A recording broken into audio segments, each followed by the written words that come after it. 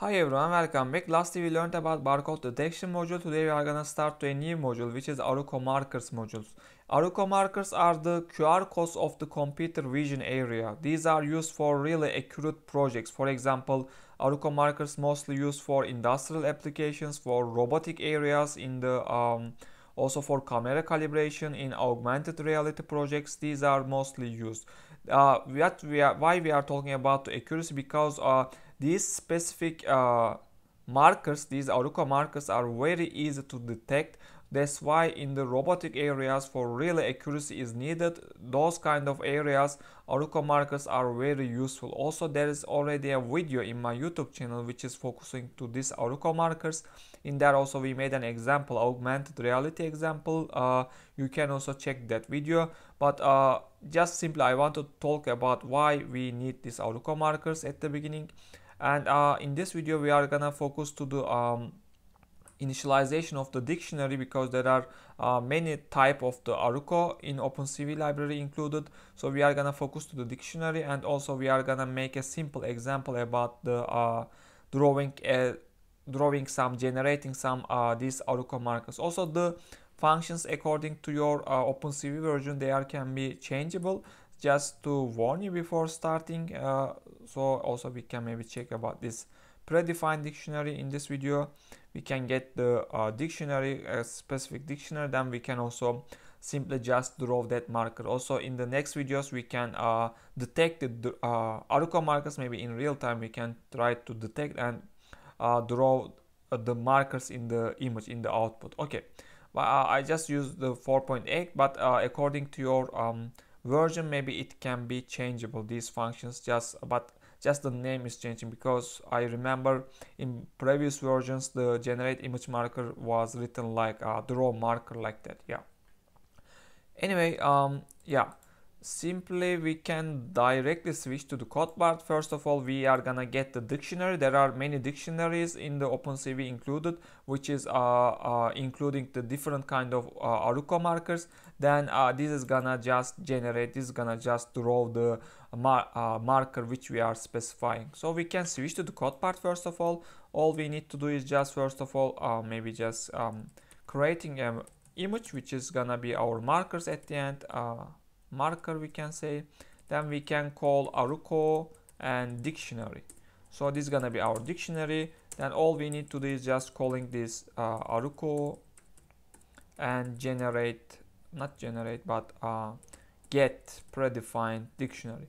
And this is already overloaded function, but we need this one. So here there is, let me go to the maybe dictionary directly. Just we need there are many kind. Just we can go here. You see here many kind of Aruco types. For example, this is meaning 4 times 4 is just representing there are 4 square in the row side, 4 square in the column side. So 50 is just representing how many Aruco including in this kind. So 50 Aruco is gonna give you. So we are using this dictionary, for example.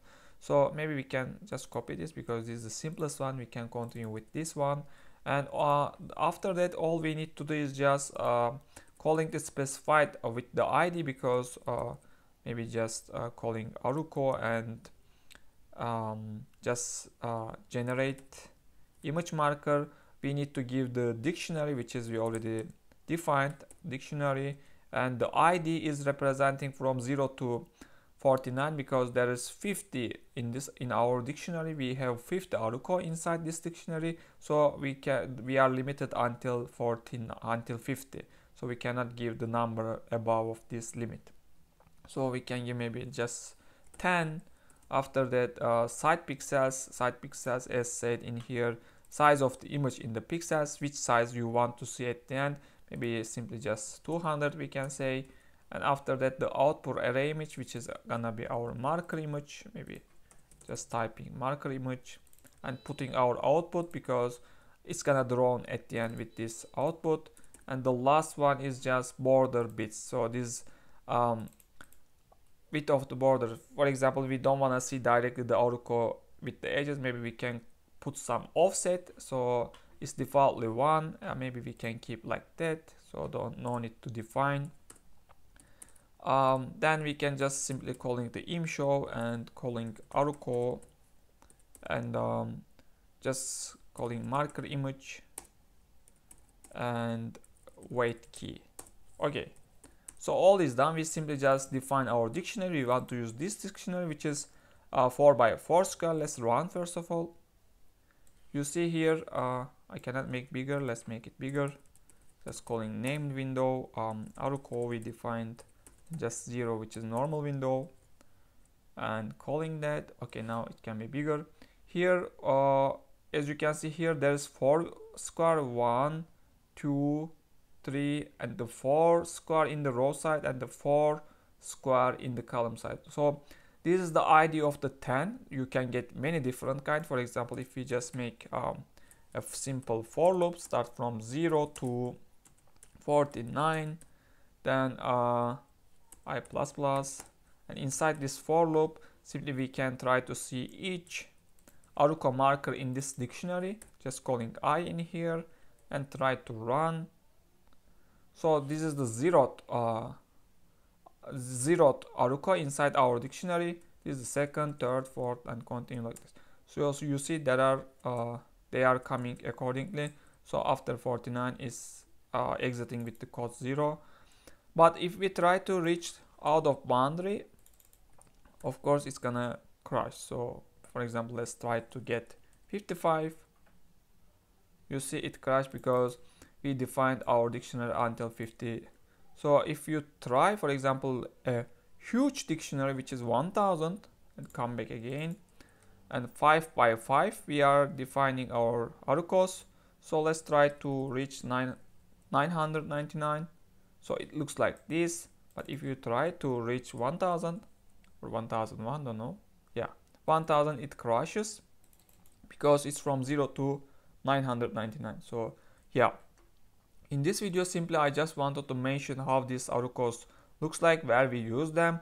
Also simply we are learning about the dictionary in OpenCV, and we are drawing the Aruco which we are want to see.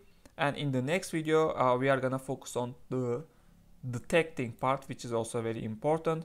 So we can also make real-time example, like there's already a video also in my YouTube channel similar to that one. We can make simple examples about the detection of the Arucos. And for this video I'm done. Thanks for watching. See you in the next videos.